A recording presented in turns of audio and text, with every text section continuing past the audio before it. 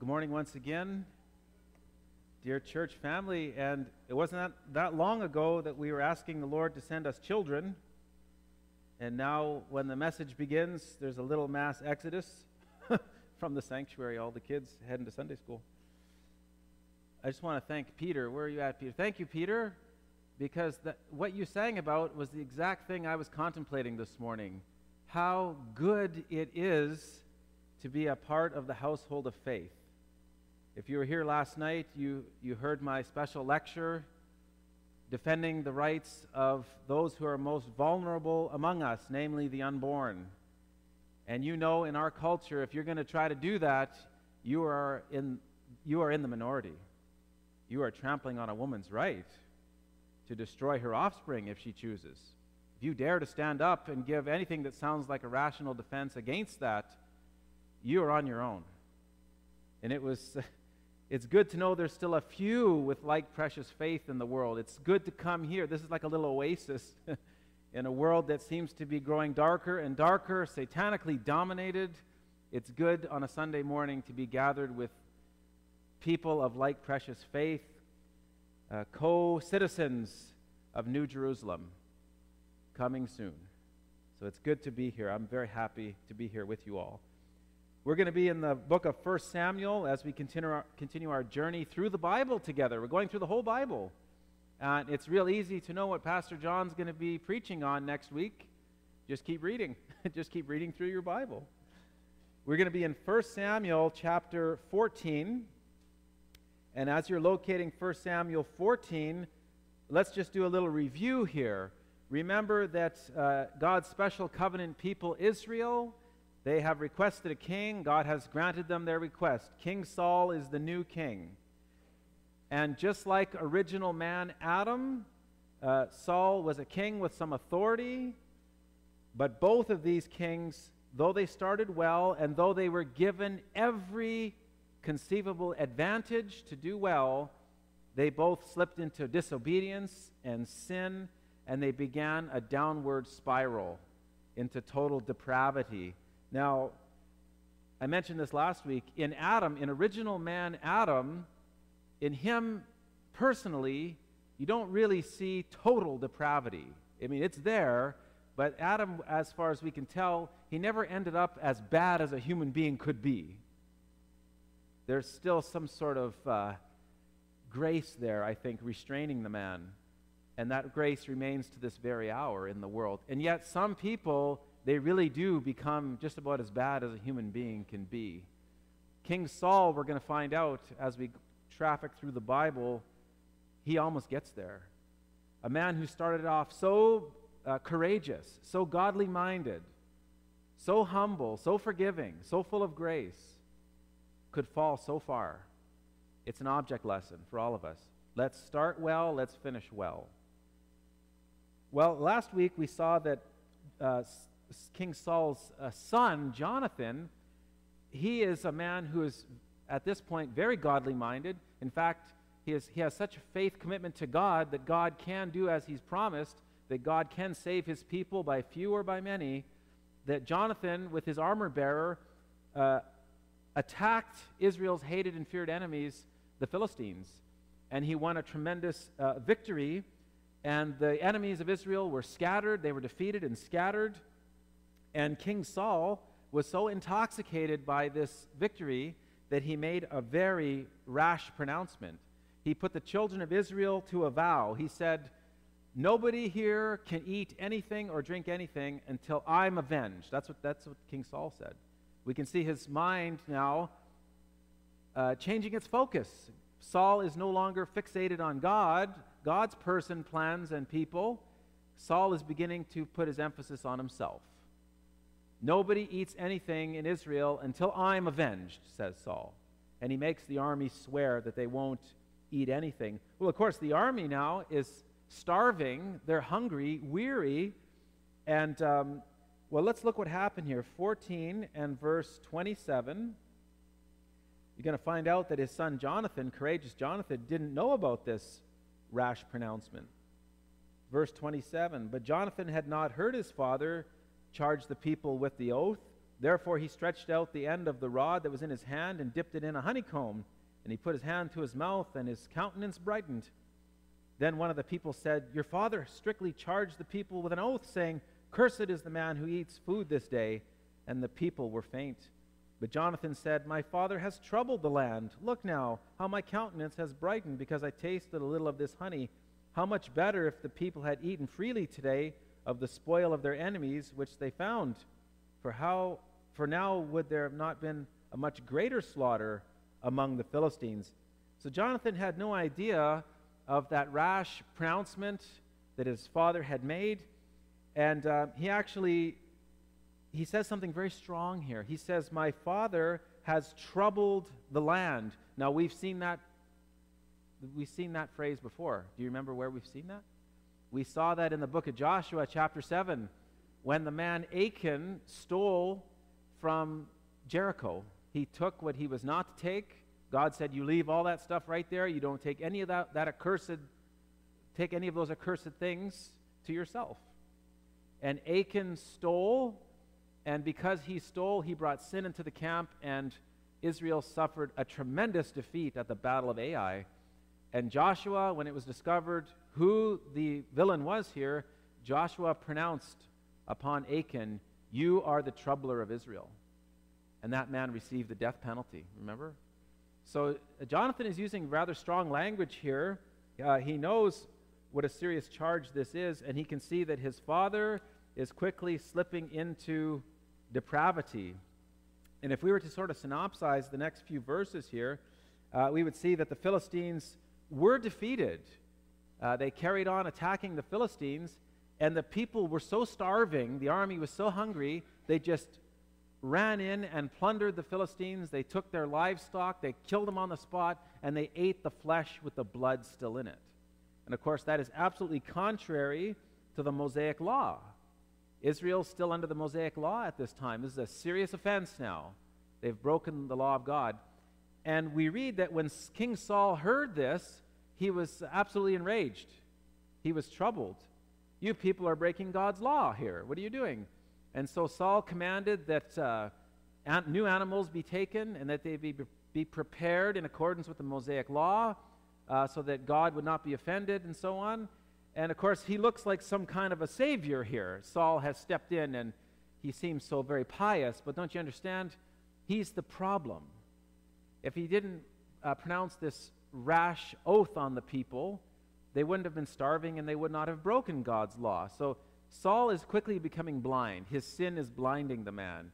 He is the problem, and he thinks he's some kind of a great savior here, a solution to the problem. He thinks he's the good guy.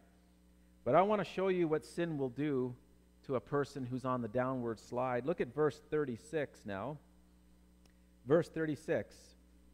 Now Saul said, Let us go down after the Philistines by night and plunder them until the morning light. Saul kind of sounds like a poet there, doesn't he?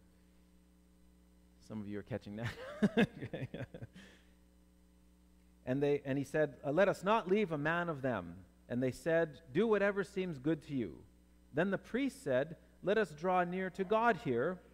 So Saul asked counsel of God, Shall we go down after the Philistines?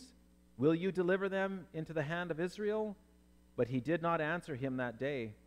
And Saul said, Come over here, all you chiefs of the people, and know and see what this sin was today.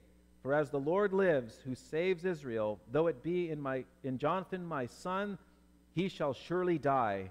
But not a man among the people answered him. I want you to think about, very carefully now, think about what has happened here. Saul already had a plan in place, didn't he? He said, we're going to attack the Philistines. We're going to attack them until morning. From night until morning, we'll attack these people. We will plunder them. We won't leave a man alive. He had the plan. And the priest said, maybe we should consult God. Let's draw near to God here. Let's ask God what he thinks of this plan of yours. So Saul reluctantly consults God. And we're not surprised that God doesn't answer him. Why doesn't God answer Saul? People want to know, why doesn't God answer my prayers? Well, here in this case, Saul, we remember from last week, He didn't want God's counsel earlier. Remember that? Saul told the priest, "Withdraw your hand, stop consulting God. It's a waste of time. I know what to do." He really didn't want God's advice earlier. He really doesn't want it now either. Do you remember? Here he is saying, well, I've already got a plan in place. It's the priest that has to step in and say, maybe we should ask the Lord. So Saul sort of reluctantly asks God, and God gives him no answer. And Saul is so blind now because of his sin, he thinks that somebody has committed a sin in Israel, and that's why God's not answering him. Isn't that amazing? The man doesn't even see his own depravity anymore. He says, well, we're going to get to the bottom of this. We're going to find out who has sinned in Israel and is preventing God from answering my inquiry. And he is sure someone else is responsible. And in fact, he says, even if it's Jonathan, he will die, my own son. I mean, this guy is quickly slipping into depravity here. And, well, you know what's happened here?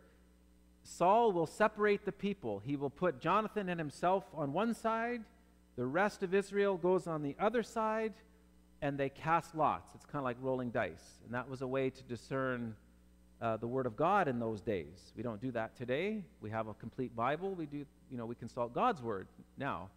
But in those days, they would cast lots, and the lot fell on Jonathan. It looked like Jonathan was guilty, but now we have to be very careful here. God was not saying that Jonathan was guilty, really. God was simply answering King Saul. And we suspect Saul's inquiry looks something like this. Who among Israel has acted in incongruence with my command? Who has acted in a way contrary to what I have commanded? And the lot fell on Jonathan. Jonathan's the one that ate before the enemy was defeated. Now, this is not God saying Jonathan is guilty. It's just God answering the man's question. And the intention here, I'm sure, was to show Saul how rash he was, how thoughtless his words really were. In fact, he's now putting his own son in danger. His own son's life is at stake here, see? This is God trying to show the man, hello, Saul, will you wake up, please? You are becoming far from me. You are going far from me. Where is the wisdom? Where is God-given wisdom? And look at verse 44. The man here is slipping quickly into darkness. Verse 44, Saul answered, God do so and more also, for you shall surely die, Jonathan. That's his own son he's talking to. Well, because he ate some honey. Really? I mean, I eat it by the barrel load. I mean, I would be history. This man is completely deluded. His sin has completely deluded him. He is blind. He thinks he's behaving righteously. He thinks he's being tough-minded and holy and righteous. And Jesus talked to us about such people. In John 16 in verse 2, Jesus said, the time is coming that whoever kills you will think that he offers God a service. Sin blinds the hearts and minds of men. They really think that they have the moral high ground. If you were here yesterday, you would have seen some of that. There are hopelessly depraved people out there. We think they're almost reprobate at this point. And they recommend some of the most horrible things, and they really think that they're doing good. They've so deceived themselves that they're doing good. Look at Saul. He's a classic object lesson here. And you know what happened here? It's very interesting. King Saul really wants to pronounce the death sentence on his own son. And you know who comes to Jonathan's rescue? The people. The common people band together. They have God-given moral sensitivities, and they have God-given courage, and they will stand up to the king himself, and they will say, Jonathan will not die today. And, we think about King Jesus. We think about the Lord Jesus, and we think about the Pharisees, the Sadducees, the priestly class, engineering a judicial murder of the Lord Jesus. And where was the people then? Where were they? Where were the people? They were chanting, crucify him, crucify him. We think, if only things would have been different, hey? But this is what sin will do. It will blind the hearts and minds of the people. Saul is, he's a double-minded man. He will carry on attacking the enemies of Israel. He thinks they're his enemies personally, and he will continue attacking them. But his heart is not wholly set on God. He's now divided in his priorities, his responsibilities. He is a double-minded man, and James warned us about double-minded people. And I'll show you how double-minded he really is. Look at chapter 15 and verse 1. Chapter 15 and verse 1. And this becomes a very serious sin in Israel. What Saul does or doesn't do, very serious offense. Chapter 15 and verse 1. Samuel also said to Saul, "The Lord sent me to anoint you king over his people, over Israel. Now therefore heed the voice of the words of the Lord. Thus says the Lord of hosts, I will punish Amalek for what he did to Israel, how he ambushed him on the way up when he came up from Egypt. Now go and attack Amalek and utterly destroy all that they have, and do not spare them, but kill both man and woman, infant and nursing child, ox and sheep, camel and donkey." Now, we've already talked about this when we examined the conquest narratives described for us there in the book of Joshua. Maybe it doesn't lessen the impact of these verses. But let's put things, please, into perspective this morning. This is a specific, and I'll admit it, horrific instruction, but it's given to a specific people group at a specific time in history, a specific geographical location concerning a specific group of people.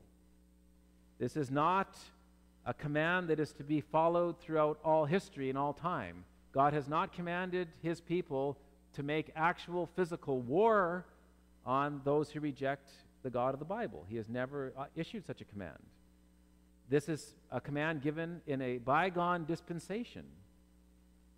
And friends, let's just please remember that God is the architect of life. He is the designer of human life. He is the creator, the upholder, the sustainer of life, and he will determine when life on earth is done. And God has his reasons for charging King Saul with this command, as horrible as it may seem to us. We want to believe that every person that was destroyed there was either reprobate, they would never have accepted God's offer of salvation, ever, and in some sense, therefore, their execution was an act of mercy. They just would stop right now accruing sin debt to themselves and heaping on punishment when they left the earth. The children, we believe, are provided for. They would receive the merits of what Jesus did on the cross, or would do, and they would go to be with Jesus in heaven. We want to believe this. But either way, we are being reminded that God has an absolute zero tolerance for sin and disobedience, and he said, we're going to wipe out Amalek. The Amalekites are to be totally destroyed. Well, look what happened here in verse 15 and verse 9.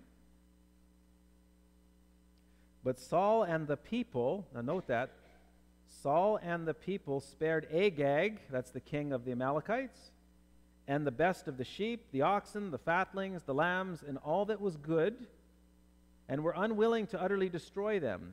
But everything despised and worthless, that they utterly destroyed. Now the word of the Lord came to Samuel, saying, I greatly regret that I have set up Saul as king, for he has turned back from following me and has not performed my commandments. And it grieved Samuel, and he cried out to the Lord all night. Look at what's happened here. King Saul and the people decided they would keep the good stuff for themselves. All that we think is worth something among the Amalekites, we'll keep that. And all the worthless trash, we'll destroy all that. And so they are obeying God incompletely. They are, in a sense, just being greedy and plundering these people and taking what they want. And so this partial obedience here will destroy the worthless stuff. And I want you to see this. It's very, very telling, and it's very powerful that God feels regret. Ultimate reality, friends, is not some impersonal force. It's a personal God. And God feels things. God gets angry. Sometimes God rejoices. Sometimes God feels regret. Here, God feels deep regret that he set up Saul, king of Israel. And it isn't that God is acknowledging that he's made some kind of mistake. You remember that God felt regret during the pre-flood years. God says he regretted that he put man on the earth. The world became so wicked, so dark, depraved, violent, that only the waters of a global deluge could cleanse the planet. God felt regret. God was not happy with the depravity he was seeing, the wickedness, the violence that he saw on the earth. He feels the same now concerning King Saul. God felt regret. And look at Samuel. It says that Samuel cried out to God all night. All night it grieved Samuel, God's people. I'd like to ask a question. How often are we praying for our leaders? How often do we do that? And how much heart involvement is actually there? I want to remind us that God and his people feel for the lost. We feel for their wrong choices that they make and the harmful consequences of those choices. There ought to be some genuine heart involvement in some of this. I don't think I've ever cried out all night long to God for my government that's over me right now. Maybe I should. Samuel did that. This has nothing to do with cold, sterile, religious orthodoxy or ritual. It has everything to do with genuine heart involvement in what's going on in the world. Well, we're going to have a confrontation here. Saul has been disobedient, and God's man Samuel is about to confront that disobedient king. Take a look now in verse 13. Samuel is going to confront the king. Verse 13. Then Samuel went to Saul, and Saul said to him, "Blessed are you of the Lord. I have performed the commandment of the Lord." Really? But Samuel said, "What then is this bleating of the sheep in my ears, and the lowing of the oxen which I hear?" And Saul said, "They have brought them from the Amalekites, for the people spared the best of the sheep and the oxen to sacrifice to the Lord your God, and the rest we have utterly destroyed." Look at this confrontation. So Samuel comes to Saul, and King Saul is very cheerful. He has a big smile on his face. "Mission accomplished, Samuel. We've did what the Lord commanded us to do. We've done it all." And Samuel says, "Well, what's this bleating of the sheep I hear?" You remember the proverb? A gentle answer turns away wrath. He didn't confront Saul head on in a hateful, direct fashion. He had a soft answer for the king. In other words, if you really did what you said you have done, if you really were obedient 100% to the Lord, I shouldn't be hearing these animals here. I thought you're supposed to wipe them all out, remember? What's this bleating of the sheep I hear? And by the way, that's a gentle reminder to us too, by the way. I learned a long time ago from the old Walter Martin. Anybody hear of Walter Martin before? One of my heroes in the faith. He was, I think, second to none when it came to confronting false, errant, even satanic religious systems in competition with Christianity.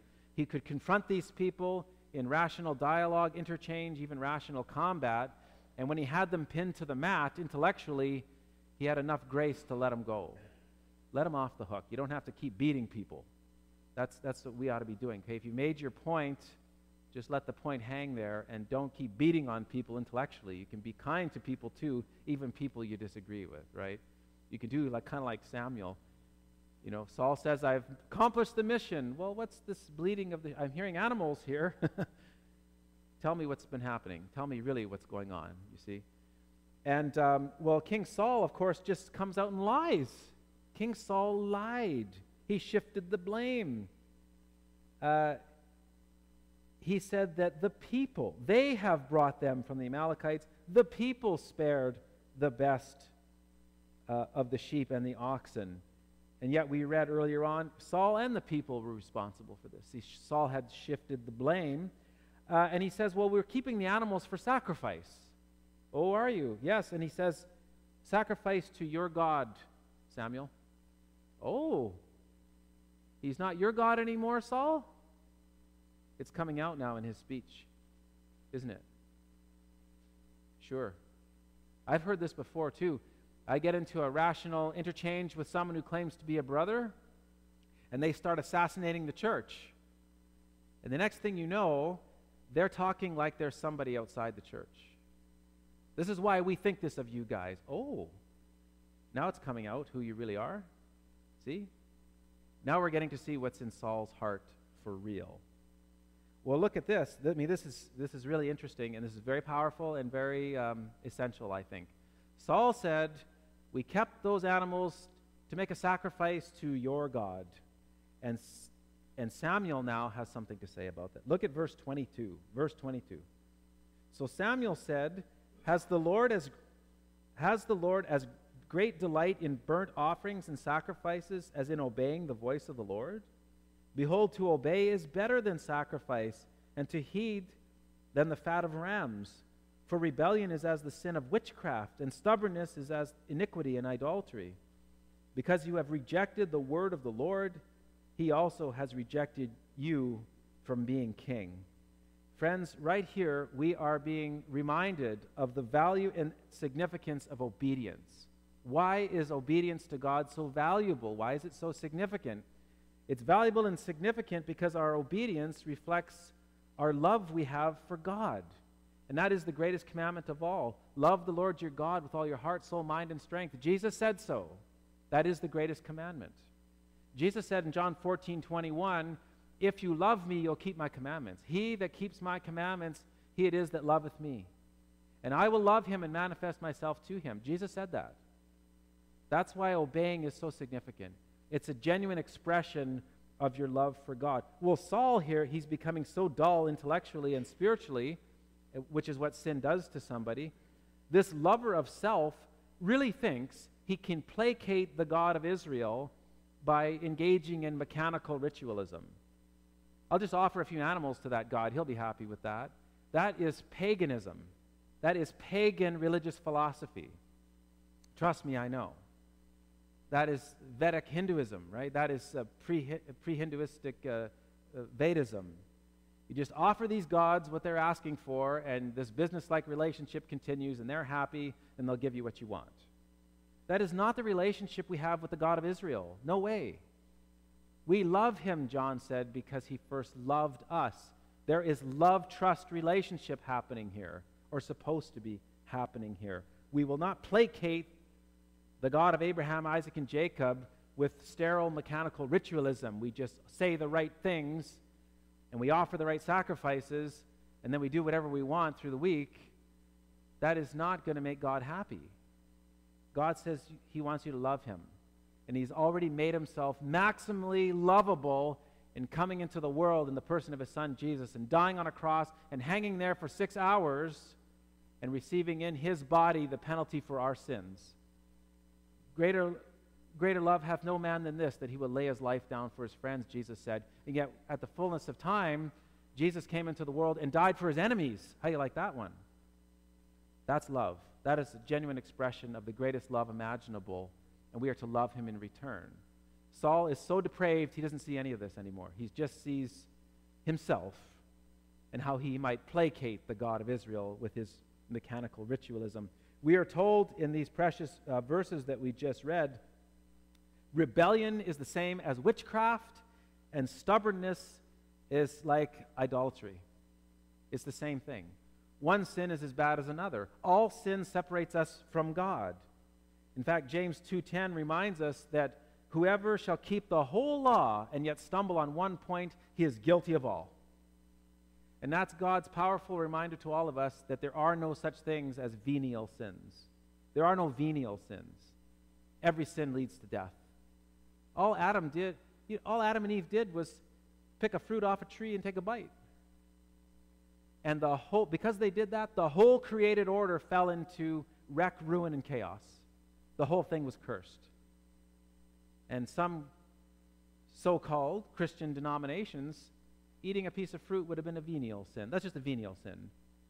Say a couple prayers, there, you're absolved. Right? No, that's not Christian theology. All sin separates us from God. All sin is a stench in the nostrils of God. In Amos 1:13, we are reminded that God is of purer eyes than to look upon evil, and friends, as his children, we should be too. King David said in the Psalms, I will not let my eyes fall on any wicked thing. I will not set my eyes on anything wicked. I wonder how we're doing with that. How we're doing with our eyes being set on wicked things? What things entertain us? How do we spend our time? What do we have time for? God is of pure eyes to look on evil, and we should be too. In fact, the Apostle Peter reminds us, God is holy, and we are to be his holy people. How are we doing? This is convicting, isn't it? It's very convicting to me too. But I want to leave us on a positive note here, okay? I don't want to bludgeon us all, and then we all leave depressed here today. The Apostle Paul reminds us that where sin abounded, grace did much more abound. There is cleansing and forgiveness for sin. If we will confess our sins, he is faithful and just to forgive us of our sins and to cleanse us of all unrighteousness. But let's not make any mistake, friends. Though Christ can forgive your sins here while you're still in the land of the living, there may be serious consequences here for the sins that we commit. In our sin, we may forfeit certain privileges, responsibilities that we otherwise may have received. We can blow our witness by living in an immoral lifestyle. We can kill our witness to the world. The salt can't be made salty again, Jesus said. These are powerful reminders to us. King Saul, well, there's a real difference between him and King David. I'd like to recommend something to us here today. It's a little thing called repentance. Change your mind. Turn to Christ. King Saul messed up in spades. You know what he never did? He never really repented. And as far as we know, that man slipped into a Christless eternity. He slipped into hopeless, reprobate depravity. King David slipped into sin too. We're going to see it. King David slipped into serious sin. King David had a bad year of sinning, lying. You know what he did? He repented. He wrote some psalms about it. Blessed is the man whose sins are forgiven, to whom God shall not impute iniquity.